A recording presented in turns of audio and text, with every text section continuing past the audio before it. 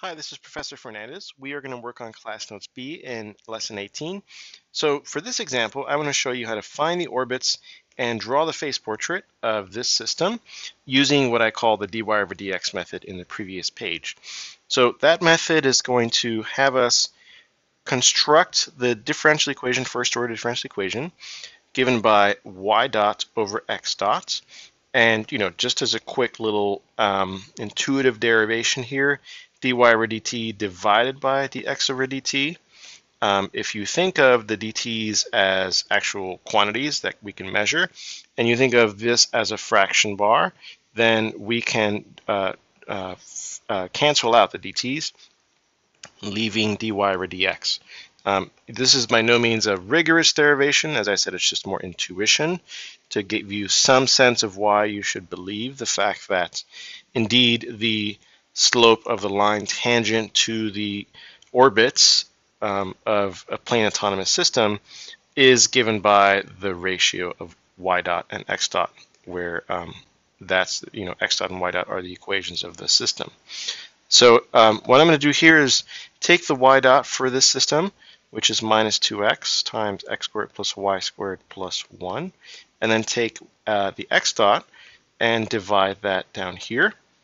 We can see that because this quantity is never 0, we can cancel it out. If it were 0, if either x dot or y dot contained some quantities that were 0, then you would want to do a separate analysis of the equilibrium points or the things that you missed in canceling these things out. So that way you get a fuller picture of the orbits. But in canceling this specific term out, we're not missing anything because it's a non-zero term. So what's left? So we're left with dy over dx equals minus 2x over y. And this is a type of equation that we've solved in the first unit of the class. Actually, it's a separable FODE. So what do I mean by that? Remember how that goes? I believe from lesson 2, we try to get all the, I'm going to use what I call the physicist way of solving it in that lesson. I'm going to get all the y's on one side and all the x's on the other, and then I'm going to integrate both sides with respect to their corresponding variable. So on the left hand side I get y squared over 2, right hand side I get minus x squared, and then plus some constant. And when I add over this x squared, I get x squared plus y squared over 2 equals this constant. Already this tells me a lot, right? So you might recognize this as the equation of an ellipse. So I can think a little bit more about what that looks like. I can just look at what happens, for example, if x is 0, then y squared over 2 is that constant c. Implies that y would be plus or minus the square root of 2 times c. On the other hand, if y equals 0, then up here I just get x squared equals c. So x equals plus or minus c. And sorry, I should have said square root in both of these, square root of c. So you can see that the y values are going to be bigger by square root of 2, which is, I don't know, 1.4-ish, than the x values when you're looking at the x and y intercepts. So this tells us, long story short, that the y-axis is the major axis, right? So whatever square root of c is, y is just a little bit above that, root 2 square root of c, and here's minus square root of c, and y is just a little bit below that. Whereas the x values for when y is 0, the x-intercepts are square root of c. And because it's an ellipse, then we know that the curves, the orbits for this system look elliptical, right? So that's a very quick rundown of how you would know that these are ellipses and that the major axis is the y-axis. And because all of the orbits that we found up here have exactly the same center and the same, major axis and minor axis, and all they differ in is this number, which controls how large or small the ellipse is, as we can see over here.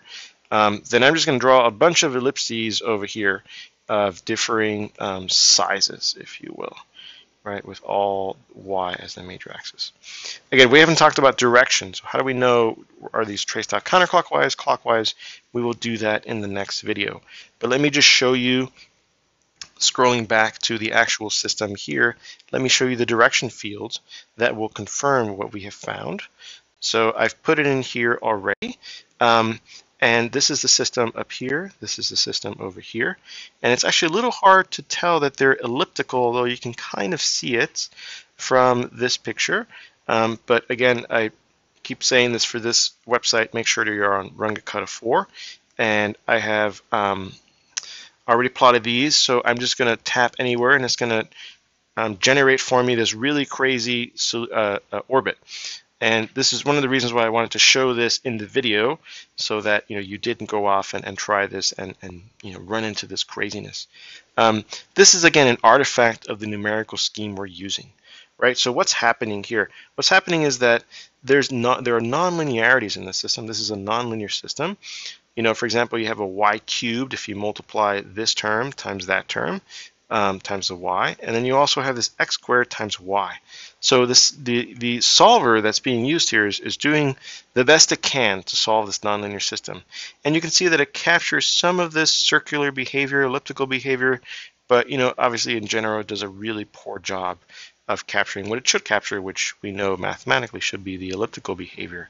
And it really doesn't help if I tap anywhere else. I try here, now it's not even an ellipse, it's just a random blue line somewhere, right? So even though Runga 4 tends to be a very accurate solver, it's not helping in this case. One thing you might try is making the h value here smaller. So we can try making this 0.001. That just makes for a finer attempt for the website, to try to solve the system. So if I then try, that's a little better. I don't get craziness. But at some point, the solver just has trouble continuing the solution. So that's why you get these curves that are not closed. So that one worked out. And these other ones seem to be working out. But for these small x and y values, it looks like it's having trouble. Because what you're doing here is you're taking very, very small values like 0.001 and you're squaring them. So they get even smaller. And it can be hard to deal with that level of smallness numerically. But anyway, so this is again another cautionary tale to not believe too much of what you see from this applet. Instead, to do the math and then use the applet to confirm the math. And if the applet is showing you something different, as I did, try playing around with the settings. Certainly the type of solver that you're using, and this, which controls how coarse or how fine the solver is doing its job of numerically solving the system. But to get back to the class notes, this is an illustration of how you would use the dy over dx method that I'm calling it to come up with the equation of the orbits. You divide y dots, whatever function that is, by the function on the right hand side for x dots. And then that is, because of how we set this up, always going to throw you into a first order ODE problem. I will tell you that most of the ones, at least in this class, that we try to solve using this method will be separable, but you might run into other types of first order ODEs in trying to solve this. Anyway, you will, if you can solve them, find an equation that is also generally not of the form y equals a function of x, right? So again, you'll have to think a little bit, remember some of your conic sections. This is the equation of an ellipse. You'll have to remember the equation of a standard equation of a circle, and also the hyperbola. So those are the kind of the three big ones that will show up.